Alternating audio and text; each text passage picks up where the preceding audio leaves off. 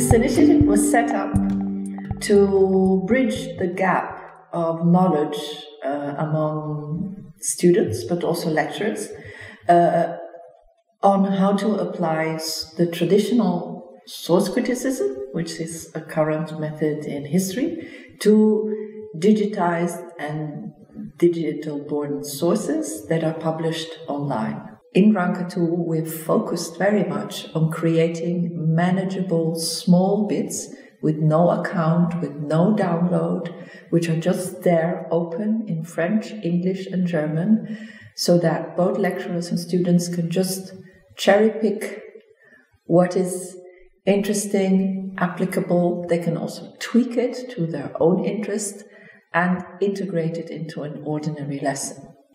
It consists of different lessons, and each lesson starts with an animation. The same animation is put in a quiz mode, and it only takes 25 minutes to do both.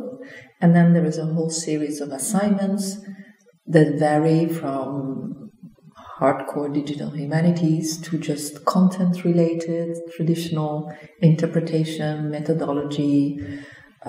What else do we have? Theory, comparisons. Our common interest is publicity, to integrate technology into the scholarly workflow. And CLARIN has supported us various times. We have organized workshops at several venues to create an audience and a kind of user studies for the transcription chain that has been developed. And of course, there are plenty of proprietary initiatives to support transcription, but it's very important that in the realm of research, there is open source material.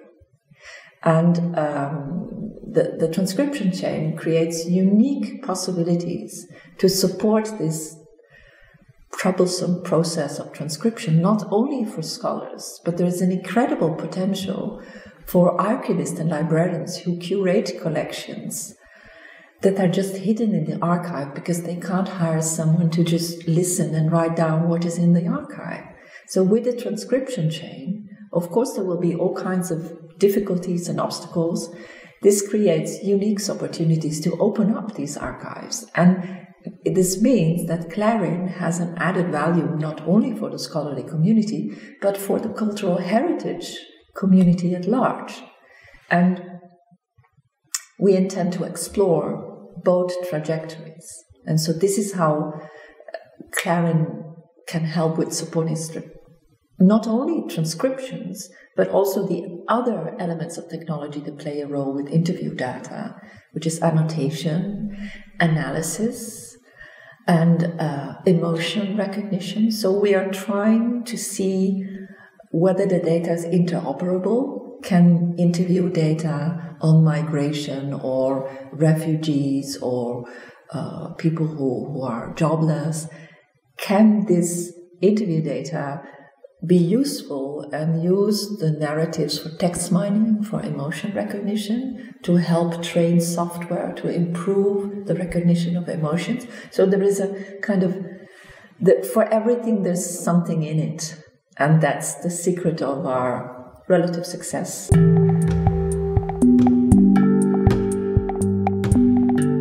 What I think would be very useful is small testimonials of use cases in which completely people who are new to the use of CLARIN tools give a kind of testimony. I knew nothing about CLARIN, and I didn't know how I could use language resources. I'm a historian. I study the history of medicine. But now that someone has shown me how this CLARIN tool or how this resource can help me with extracting new meaning from my data, I'm hooked on CLARIN. I want to keep on. So if you have little use cases, very low threshold of people from outside who have benefited from it, then you can create a chain. Because in a leaflet in which you explain what CLARIN stands for, the abbreviative, reading a leaflet and reading for someone who's not accustomed to that kind of, is already a lot of new knowledge. So you have to go through the meaning of the institutional existence, of the goals, before you get to the nitty-gritty, which is what's in it for me. So I would start with what's in it for me. And this kind of type of communication could be helpful.